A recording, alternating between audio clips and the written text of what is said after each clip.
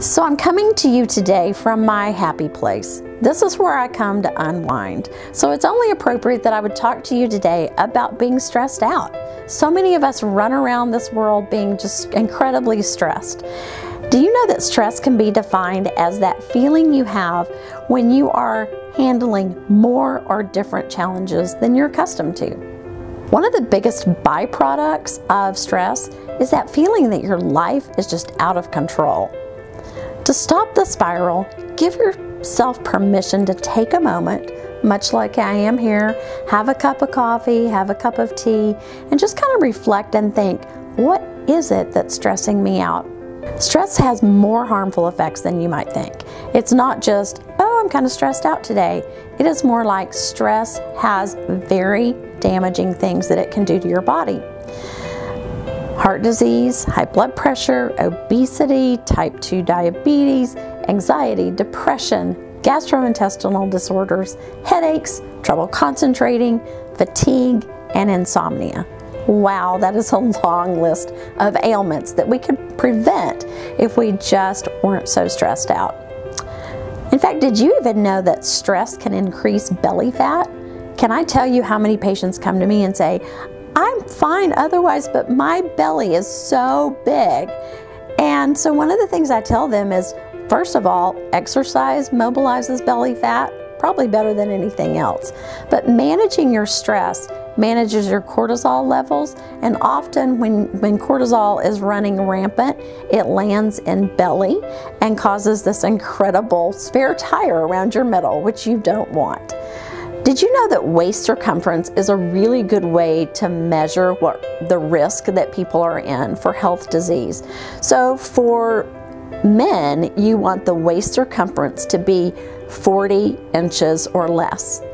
And for women, you want waist circumference to be 35 inches or less. If you can keep below those numbers, you will find your risk for dealing with disease really goes down.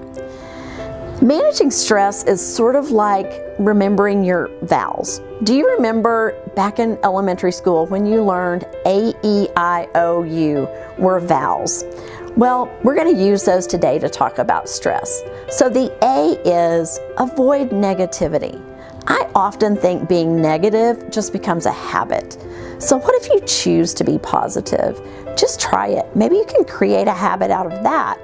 And how wonderful that would be if all of a sudden you said, you know what, this is not the greatest thing, but let me try to find the good in what's going on in my life. I, in AEIOU, is identify what is stressing you out. As I said earlier, many times we just run around thinking, I'm so stressed, but I don't really know why. Identify what it is and make effort to change some of those stressors so that you can manage them better.